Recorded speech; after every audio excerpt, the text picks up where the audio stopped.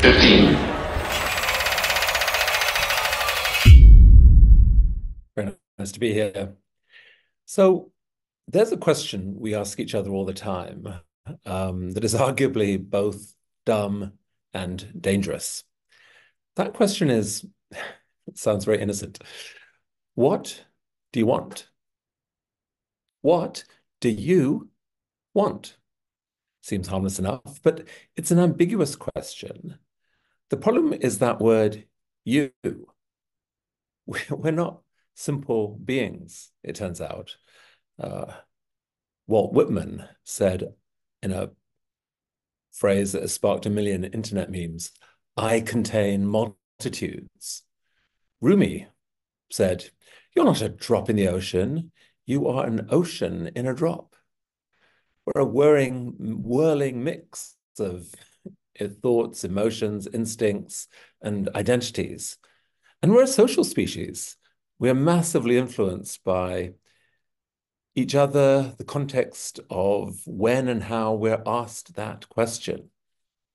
So, for example, if I asked you right now whether after the excellent dinner you perhaps recently consumed, you still truly desired to insert further additional calorific substances into your body, you would tell me, I guess, well, no, of course not. And yet, if I were to wave a plate in front of you, fresh from the oven, with cookies with a sort of soft swirl of chocolate right in their centers, you might be amazed to see your hand reaching out, grab one, and pop it into your mouth.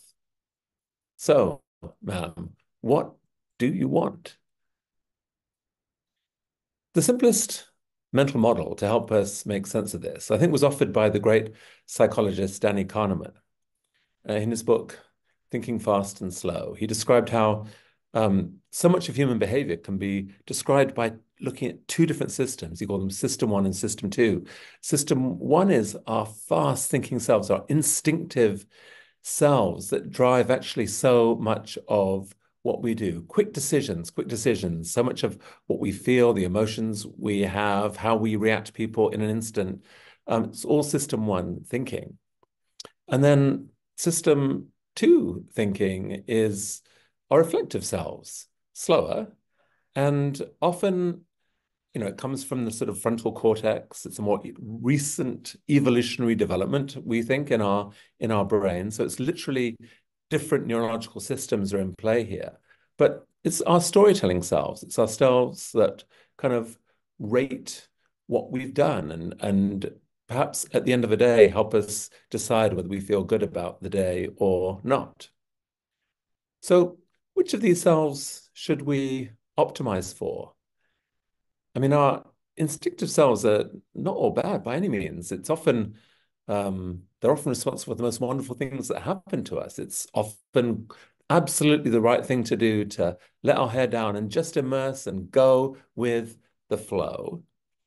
Um, but I think ultimately it's our reflective selves which give us a greater sort of sense of meaning, purpose, fulfillment in our lives on our deathbeds, when we ask ourselves if we've left lives that we're proud of, that's our reflective selves talking. Um, and so I think you could argue that the single most important question we can actually ask ourselves is how do we empower those reflective selves over our instinctive selves, or as I sometimes call them, our lizard brains? I think this process could serve as the foundational question of any educational system, actually, for it carries with it all the skills needed to manage our time, our money, our relationships, and our habits. It's foundational to the building of character. Now, in many areas of life, we've figured out how to fight this battle. We make careful dietary plans and sometimes even stick to them. We take huge efforts to try against all odds to make vegetables taste nice so that we can trick that lizard into desiring them. We hire personal trainers to guilt us into working out when we otherwise wouldn't. We read self-help books and maybe even watch TED Talks, for goodness sake, in a desperate attempt to reduce our proclivity for procrastination. We construct elaborate social mores to help us avoid turning a moment of sexual temptation into a lifetime of regret. But there is one area where I think we've so far failed to engage properly in this battle between our reflective selves and our lizard brains. The news. The news. I was brought up in South Asia, and the news always felt like this extraordinary, objective, external thing delivered from afar. BBC World Service. Good evening. This is the news, read by Anthony Smythe. I mean, of course, it was objectively selected through some godlike process to give us surely the most significant developments of the day that any responsible citizen should know about. We think of the news as a completely healthy thing to engage in if we're going to participate in a democracy properly, etc., etc., etc. I had a chance. I'm a journalist. That's my first job out of college anyway, before I became a media entrepreneur. And I had a chance once to work on creating a world news bulletin. And that meant editing feeds that came in from the Associated Press and Reuters and so forth. And I found myself asking, what is it that makes someone like Associated Press put a label on certain stories that they think are the big stories?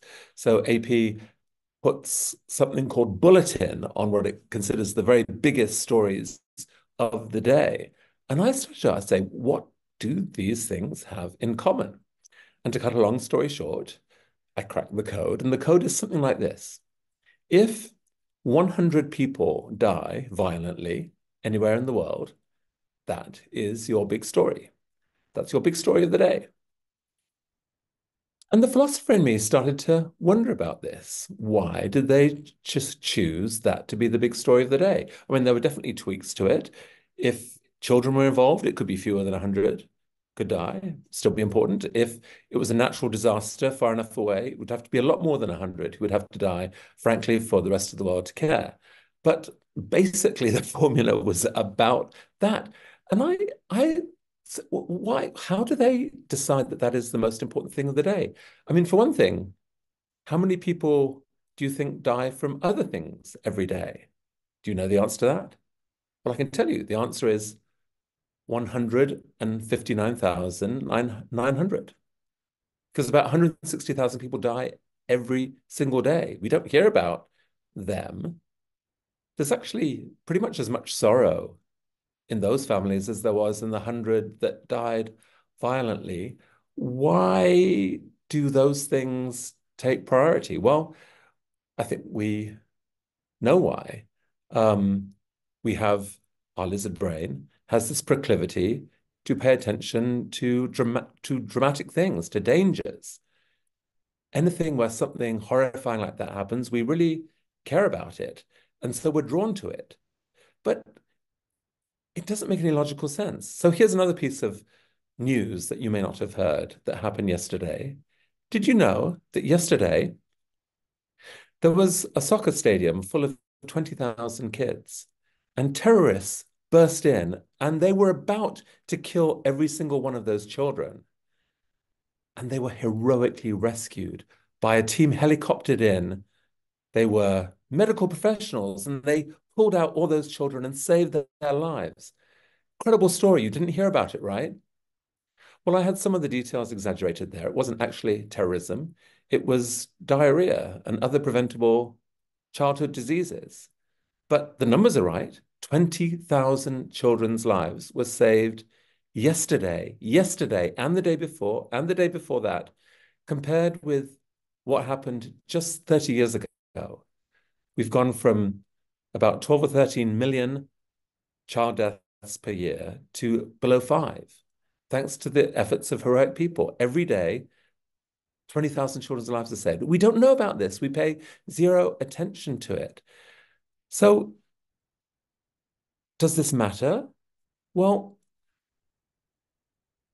during the era of mainstream media, it didn't matter that much because quality news sources made up for the fact that they were slightly distorting our sense of what was actually happening with the world, with lots of other solid news, solid reports of what's going on. But in the connected age that we're in right now, it doesn't work like that. We have entrusted the news selection process to algorithms, and algorithms learned it from us by asking us a very simple, beautiful question. What do you want? Well, what do you want when it comes to news? Let's say you're looking at two headlines. One of the headline is, interesting innovation may one day impact the lives of many people. And the other is, someone you really don't like just said something really annoying. Which headline do you want? Well, of course you want the first. You do. And how horrified are you when you see your right hand reach out and click on the second?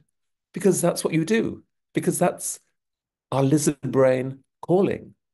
We pay attention to threats, things that might annoy us, things that might possibly in some environment be dangerous to us. That's what we pay attention to. And the problem with that is twofold. One is that we are training the algorithm. The algorithm just discovered what humans actually want. And so they will amplify stories like that to other humans. And secondly, we are shaped by the stories we tell each other. We're storytelling creatures. This is how we think of each other, how we come to believe the world. And so it is no surprise that we have created a machine which is generating outrage and dismay and division and anger in every direction. And we have come to believe that the future is dark and dangerous and hopeless and scary. And it is getting to the point where it is existentially alarming because we cannot solve problems without trusting each other and cooperating with each other and believing in each other at least a bit. So I'm really worried about where all this has gone. This internet thing that we thought was going to bring the world together is actually driving us apart. And I can't stand that. I think there is an antidote, just about. There are ways in which we can get the good things to spread online as well. I wrote a book about this. It's called Infectious Generosity, and it is about the ways in which we can, with the right effort, trick our lizard brains a little bit into spreading the good stuff. We can figure out collectively through some of the efforts that we've made in other areas of our lives, how to engage our reflective selves and how to reveal the world that is out there of amazing humans doing absolutely wonderful, wonderful things and sharing knowledge and kindness and beauty and all manner of other things. But it's going to take a giant collective effort. If we don't engage in that effort, the algorithms will continue to gain in power. They'll be amplified further by artificial intelligence, and we will succeed in turning each other into lizards. Let's not do that. Thank you.